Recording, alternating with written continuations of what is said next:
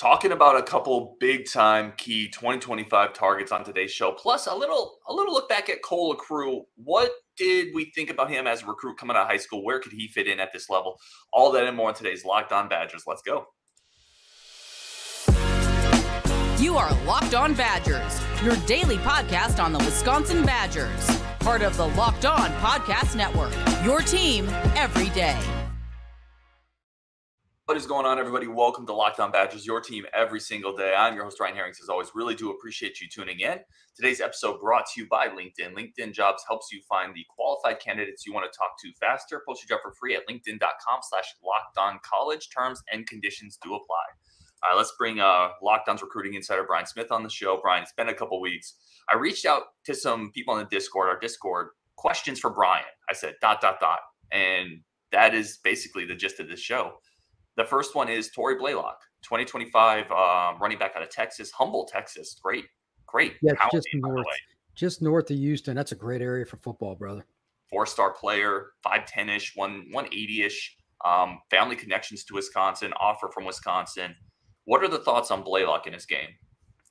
Number one, he plays at Atascocita, which is a program that's on the rise. They're competitive with everybody, and he's playing big boy football. So when you watch his film and he makes somebody look dumb, it's probably somebody's going to play college or at least has a chance. And he does it constantly. He can catch, he can run, he plays between the tackles, he can run outside and blow by guys. This is a big-time running back. Like Alabama will recruit this kid. If Wisconsin gets him, he's an impact guy. If Alabama gets him, he's an impact guy. He's what you're looking for. So if he has connections to Wisconsin, they need to capitalize. This is the same thing that you would always want. It just happens to be a kid from Houston now. So my first thought is, have they had him on campus yet? If they haven't, when are they? The second thing is they need to find a way to make him a priority for the entire staff, because these are the kinds of guys that can carry your offense. Look at Wisconsin historically. Nobody in the last 25 years done better running back than the Badgers, at least not in my opinion. So he can carry on that tradition, but in a spread sense, because he can catch the ball. Really nice athlete. If you wanted to play him at slot, you could. You want to play him at nickel corner, you could. Just a phenomenal athlete.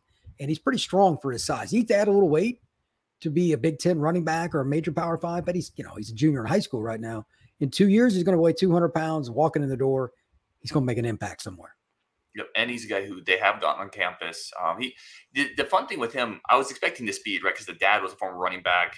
His older brother committed somewhere else, and then another brother committed to Wisconsin as a safety, Travion Blaylock. So there's the family connection. There you go. I was expecting to turn on the film of Blaylock and see speed, but I thought the power for a younger back, he, like you said, he runs between tackles. He'll run into people, he'll throw the shoulder. I was impressed with just the ability to run between tackles for him. I was a little surprised by that as well. Part of that is where he's at. That's kind of the mentality. That's very old school football, but it's just done in a spread sense. They run a lot of gap and some of the same things that Paul Chris did at Wisconsin out of the eye, but they just do it from the gun. And that's football in Texas. Just about everybody's in spread. I think that he, again, can play early, but it's not just because he's so athletic. You said it. I mean, he'll break tackles. If you do that, you can probably pass block a little quicker. Most freshman running backs suck at pass blocking. He'll be a kid that at least takes on that challenge. And again, he's a junior in high school. He has 2 years to get ready. By the time he crosses that finish line in high school and goes to college, going to be a lot bigger. There's no way I can't see him making an impact somewhere. We're going to continue on with a couple 25 prospects, but first, the running back, talking about Torrey Blaylock, there's a reason I led off with running back. We just got done watching Washington State, Wisconsin. I had a question from somebody. This is going to be a two-parter. I want to get your takes on, I know you watched a little bit of that. I want to get your kind of rough take on that. But I want to start here. I had somebody reach out and say, are the running backs going to get nervous watching this game? In general, the running back recruits, I should say, Dylan Jones, Dupree. In general, do you find fans freak out more about losses than recruits do? Number one, 1,000,000%. I mean, there is no comparison. It's not even worth going into. Fan is short for what? Fanatic. Yep. No comment necessary. Yeah, and that's what I thought. That's what I told. I was having this conversation. I said, listen, I don't think it's a big deal. But where is the point in your experience as a guy following this very closely? Where's the point where recruits start to say, that product on the field doesn't look that good? Is there a point? That's a very valid question. The same thing that this staff at the University of Wisconsin's doing is the same thing Saban did and everybody else at every other school. For those of you that don't know, let me give you a few examples. Louisiana Monroe walked into Bryant-Denny Stadium in 2007 and beat Alabama. Let me repeat that. Louisiana Monroe. First year, almost always. There are exceptions if you've got a loaded roster and the coach takes over with the perfect setup, like Urban, his first year at Ohio State, they had a mobile quarter. There are very rare exceptions like that. Most times you're going to suck. New system is disaster. There's no friendly. Look at Miami this year compared to last. That's a top 15 team. They were garbage last year. Mm-hmm. New systems, new everything. And it just, now they got some better coordinators, but it's helping. This staff, I'm telling you, is good. Are they going to be perfect off the bat? I think the game in Pullman tells you no, but it's probably more personnel than coaching. I love their staff, so I'm not real worried about it. My concern for Wisconsin fans is getting over expectations, which is like trying to say you're going to get hit by a bus and it's not going to hurt. Wisconsin fans are probably not going to like some of what they see this year. It's okay. Long-term, they'll be fine. Well, let's talk about that. You and I have talked long term a couple times on this show. I think we both like the staff Fickell, Longo, Tressel. But let's talk because I know you watched some of the game Saturday, the Washington State, Wisconsin. What are some things that you pulled out of that? What I expected. They don't have outside the numbers the players they need, especially for Longo's schematics offensively. It's okay. But if you trade out even a third of one of the other major programs in the country, their wide receiver depth charts, and flip it, the game is changed. It's just personnel. I know fan bases hate hearing that because it's a lot faster to switch coaches than personnel, but there ain't no shortcut here. This is a 3 to 5 year process to completely get it done. By the end of next year, you'll see it. This year, whatever you get's a bonus. I picked Wisconsin to go 8-4, and I almost picked them to go 7-5 because of this. They're going to lose a couple of games just because of systems and goof ups. And to that, something else. I knew the kid at Washington State, the quarterback, was a good athlete. I didn't know he was that good an athlete. Like, he did some things. I'm like, wow, how's that kid at Washington State? That's what Wisconsin needs. Mm-hmm. It's just bizarre. How does that kid end up there? That is just crazy to me. That feels like what a lot of fans maybe in Gainesville are asking, and in other. Oh my God, Florida! That's a whole other problem. That dude. Out of anyway, there's many schools. I don't mean to pick on Gainesville. There's several schools that could be asking that question. Florida's the worst, though, man. For what they should be, they are bad. Yeah, there's a personal connection here on the Wisconsin podcast to Florida and that quarterback as well. And I actually wish Graham Mertz tons of success. I have nothing personal there, but you would again. Let me ask you, pivot back to Wisconsin now, not to turn this into a Graham Mertz show. You mentioned a 3 to 5 year. Like, this is a 3 to 5 year process. You'll see more results next year. Kind of paraphrasing what you just said.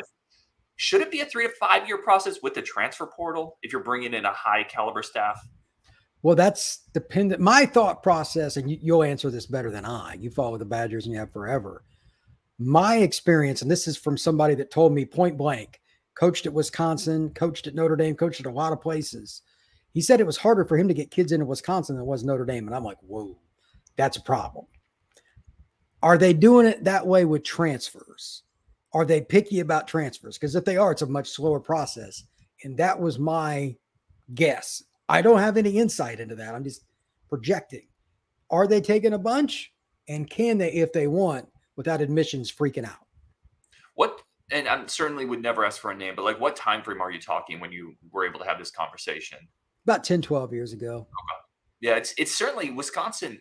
We've seen it where high school recruits have not been able to get into Wisconsin because of academics and have gone to another Big Ten school. So it's not like they couldn't get to Wisconsin. They went to MAC school.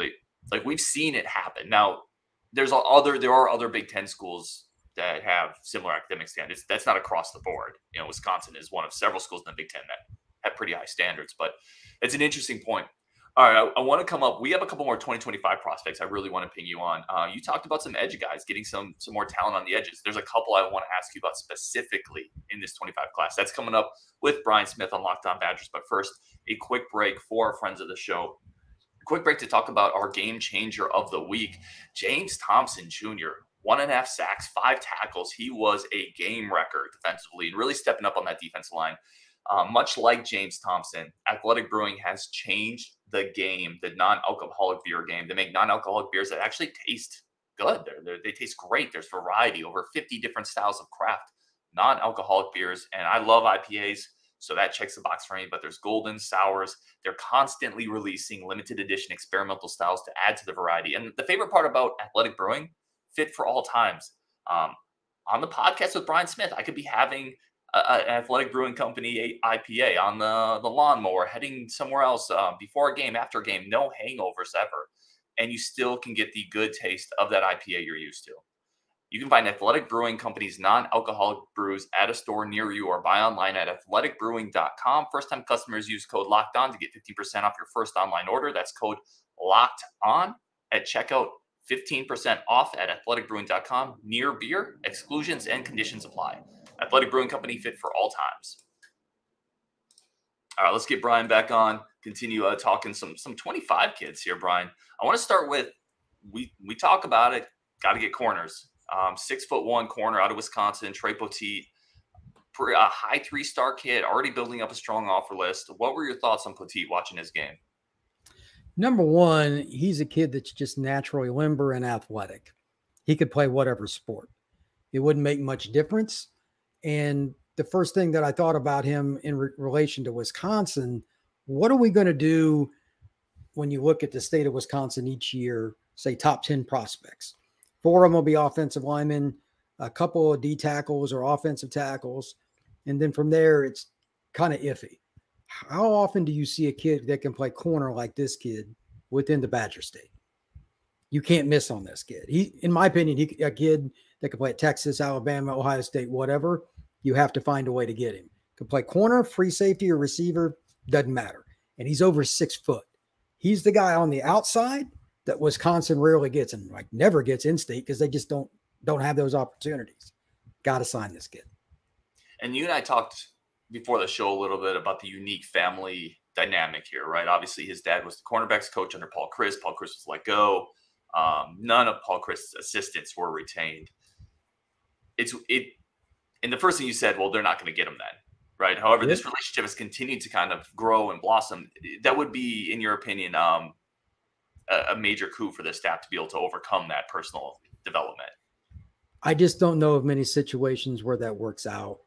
I have some personal history with that, and the dads usually are pretty angry about it.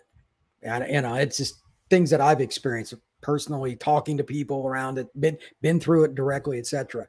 But every family's different. If the kid just wanted to go to Wisconsin because he grew up around it, maybe he doesn't care. Maybe he didn't like Paul Chryst. I don't know. But at the same time, his dad's now at Iowa State, and not many kids want to go to Iowa State. If his dad was at Georgia, I'd be real confident he wasn't going to Wisconsin. But he's at Iowa State. And that coach has been rumored for about every freaking job under the sun, too. So it's a wild deal, and he's a junior.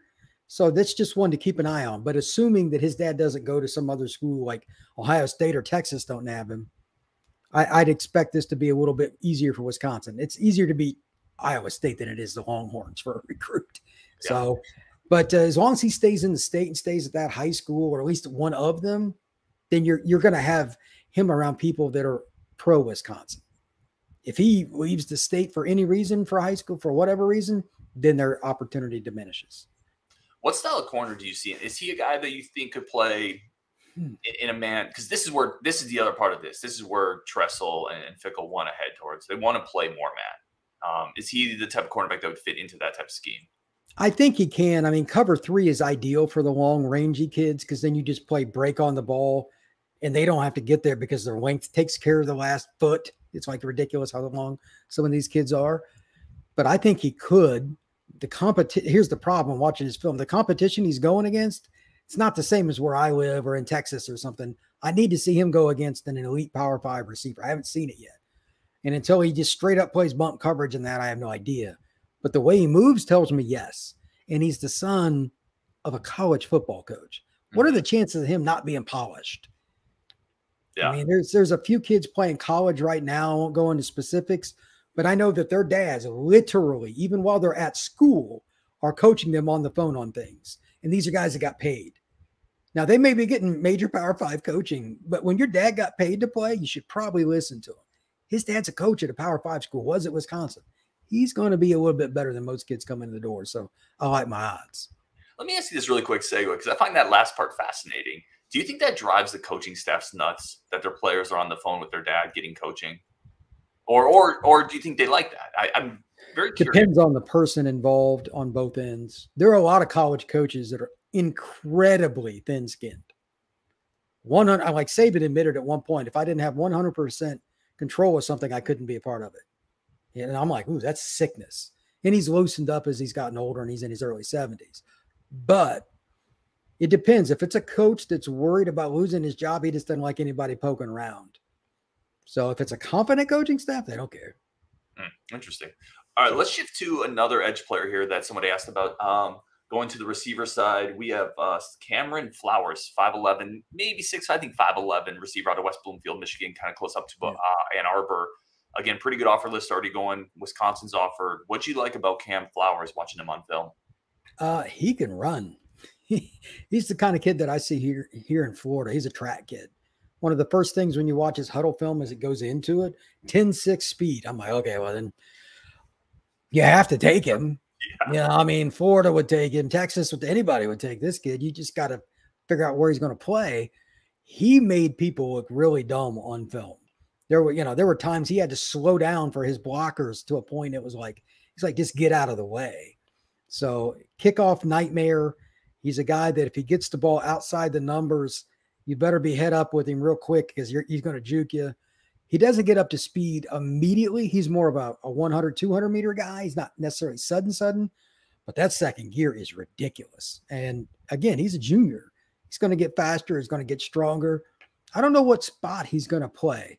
With that speed, he's going to get, like, the coaches will fight over it and try to figure it out. I'm not sure. But I mean, the first thing I think for Wisconsin is they need home run hitters. I would play him at flanker, but the DB coach is going to be like, well, we need corners too. So either way, you win and lose if he goes to Wisconsin because he's just a great athlete. Yeah, I wanted to ask you about the position actually. So it's cool that you brought it up. But the other thing I wanted to point out, and you hit on it, like the speed just jumps off and there's some players ridiculous. You watch film of, and you don't even need to have ever watched football just to say, well, that guy's faster than everybody. There's a clip where he's not hard. He runs like 5 angles on a play. It's unbelievable. Yeah, I kind of felt bad for some of the kids he's playing because the greater Detroit to Ann Arbor area is okay, but like Detroit itself is really good football. And then once you get outside of it, it can go sideways real quick. And he's in that area and he just makes people look dumb. Well, really. Let me ask you then, you brought up positions, cornerbacks, people will fight over them. I tend to agree with you. I would think that they would lean offense. Does he have the quick? My question was, does he have kind of the quick burst feet? You said getting up to speed quickly, acceleration. That I feel like the elite corners have that. I didn't see it, but he's always playing offense on the film, really. So I don't know. I'd want to see him in person. He would be fun to see from field level. Like that stuff's different. When I go to a game, like a college game, and I'm on the field, you can see guys on the field. It's one thing, but like I was at the Miami Texas A&M game last weekend, and James Williams walked by me. Like I knew James was big. He's a legit 6'5", and seeing from 3 feet away, that's different. I want to see kids like this play against other guys that have similar traits and see what that's like. It's important to know. And then how does he compete afterwards? Does he go 100% if he gets smoked? I mean, you're going to lose reps when you go against elite competition. And right now he's killing people. I need to see him go against somebody maybe in 7-on-7. Maybe he plays with Sound Mind, Sound Body. It's the big 7-on-7 program in Detroit. And I see him in Florida this next year. I don't know. But that's the way I would be able to tell, because I didn't see the suddenness necessarily for corner, but he was patterned everything he did on making one big cutback. And then once he took that step, he didn't even do anything else. Nobody gonna catch him. Right, it was lights out. Yeah, I mean, in Florida, every now and then he might get caught, but even in Florida, he ain't gonna get caught very often. That dude is fast. Yeah, that jumps off the film. I agree. Oh, all right, we're going to talk about Cole LaCrue. Something that we haven't really had a chance to pick Brian's brain on because he kind of came on after that point. So we're going to talk about Cole LaCrue next and what he thought of Cole coming out of high school. That's coming up next on Locked On Badgers. But first, a quick break for friends of the show over at FanDuel, America's #1 sportsbook.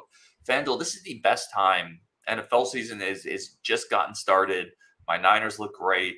Once again, I'll have a futures bet on them to win the Super Bowl. NBA's coming up, baseball playoffs. college football, you can still get into great futures with the Badgers. The Badgers with Georgia Southern line is up to 19.5 on FanDuel. It opened at 16.5. So this is a great time to get started with FanDuel. Right now, new customers can get $5, or if you bet $5, you get 200 in bonus bets guaranteed. Plus, all customers who bet $5 will get $100 off NFL Sunday Ticket from YouTube TV. So visit FanDuel.com/LockedOn and kick off the NFL season with an offer you do not want to miss. All right, let's get Brian back on and continue just talking about Cole. Let's do Cole LaCrue. I shouldn't say continue because we haven't really done that yet. Brian, one of the people that you and I didn't get a chance to talk about, one of the players is Cole LaCrue, who to me was a really interesting recruit. Full disclosure, I had him on the show a couple times. I liked him before Wisconsin offered. I liked the arm, the mobility. Very curious what you thought of Cole LaCrue's game.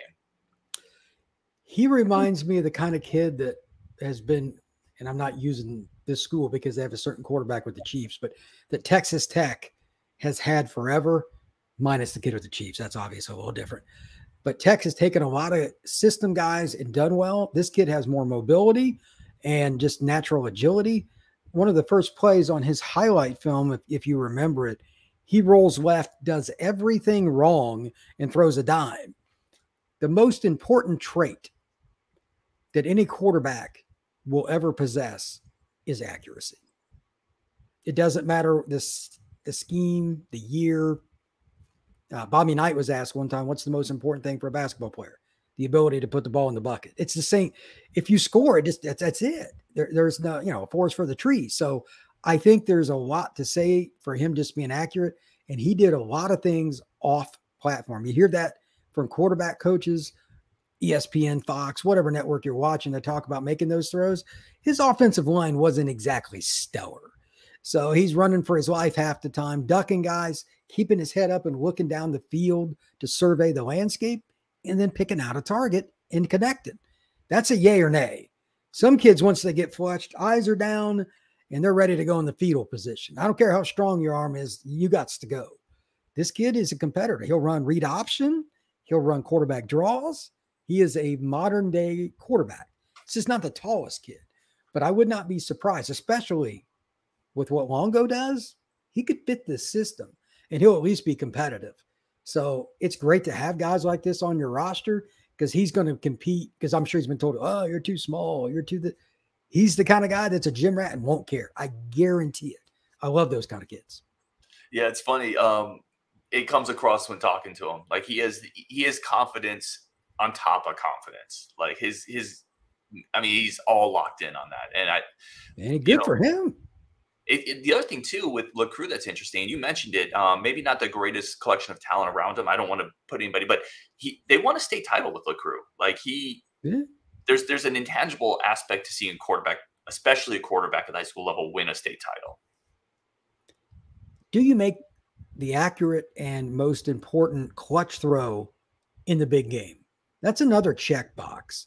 There are certain guys you hear, well, he's not having a great year this year, but you listen to some NFL show or whatever. But when he gets to the playoffs, he always, like Roethlisberger was kind of that way. He would go through stretches in the regular season like, you might be done. But then they would be in the AFC title game. Mm-hmm. You know what I mean? It's like certain guys just get better in big moments. This kid might have a little bit of that. I'm not saying he's been Roethlisberger, but at the same time, I saw him make throws under duress on the run against his own body, like going left, and he's a right-handed quarterback. That's as hard as it gets. Why shouldn't you think he could do something, especially in Longo's offense, which is really balanced out of the spread, and that's what this kid's familiar with. It's a good fit.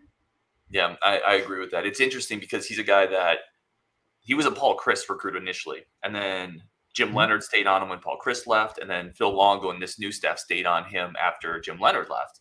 But then they brought in Nick Evers from Oklahoma and Braden Locke from Ole Miss, and they've got Mabry Mettoyer next year, who we've talked about a lot from Texas. And it just feels like LaCrue has gotten lost in that mix a little bit of these transfers that fans are really excited about. Oh, you get all. I think there's something there with LaCrue, and I don't know if he's going to be the guy or not. Right? You have to stack talent at the quarterback position, and Longo will find the best one. But I don't think he's someone to sleep on. Evers is a kid that I loved out of high school. I saw him in Elite 11 and stuff, but you just don't know how kids are going to take to the playbook. So when you mentioned stack talent, that's at any position. But there will not be at Wisconsin or any other school a position that goes through more attrition than quarterback. Why? There's only one guy that plays, and kids have zero patience. Out of those 3 kids you just mentioned, 2 will probably leave in some, it's just the way it is. If you're lucky, you keep 2 and not 1. So quarterback is violent, man. You just got to take a great player every year, and whatever happens, happens. I think that's the way to do it. He is Brian Smith, Locked On's recruiting insider. Great insight as always, Brian. Thank you so much for joining us. On Wisconsin, we're going to talk again tomorrow. Talk about keys to the game, Georgia Southern, and why you can't overlook this Georgia Southern team. We're going to talk about that tomorrow on Locked On Badgers.